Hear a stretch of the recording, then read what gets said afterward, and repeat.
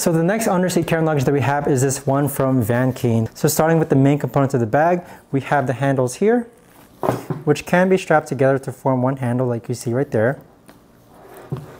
We do have a 2-wheel spinner design, so less wheels, less prone to braking, and as far as the wheels here, these are integrated within the bag, probably making them less prone to being damaged or broken. Now as far as the Velcro strap here, we have it here to actually attach to your carry-on or check-in, and telescopic handle we have here. Now moving on to the front portion of the bag, if you open this up,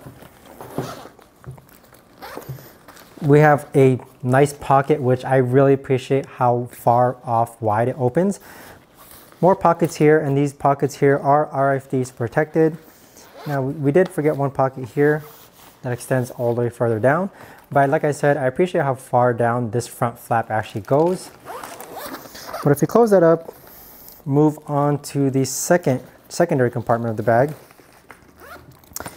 we have here the laptop/tablet sleeve. So we have dedicated areas to put your laptop, we have a dedicated area to put your other tablet device. On the flap sleeve itself, we have an open sleeve here, and then we have a zippered pocket here.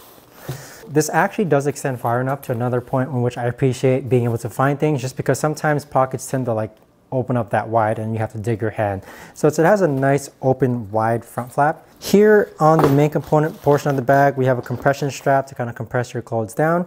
And then on the actual flap of the bag, we have 2 open mesh pockets here.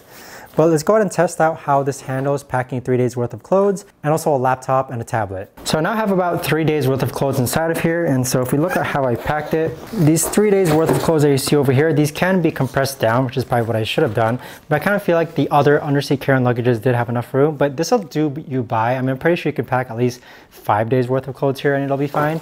And as far as the device sleeve goes, if I'm out traveling, I have this zippered up, want access to my devices. There I have it. I now have access to my tablet and my laptop easily. So as usual, I would recommend putting clothing here just to better cushion this, just because there's no actual real cushioning in here to kind of provide that protection to your devices. So although there's dedicated sleeves for it, it's still basically the front portion of the bag, but they do a good job as far as another pockets here. Maybe you can insert some things here to kind of better protect your devices inside of here. So overall, I'd say it's a good bag. I don't think it's going to be the bag that packs the most amount of items, just because I'm starting to feel like the main portion of this underseat carry-on luggage over here is feeling kind of stuffed compared to other underseat carry-on luggages that we've packed. But let's move on to the other underseat carry-on luggage.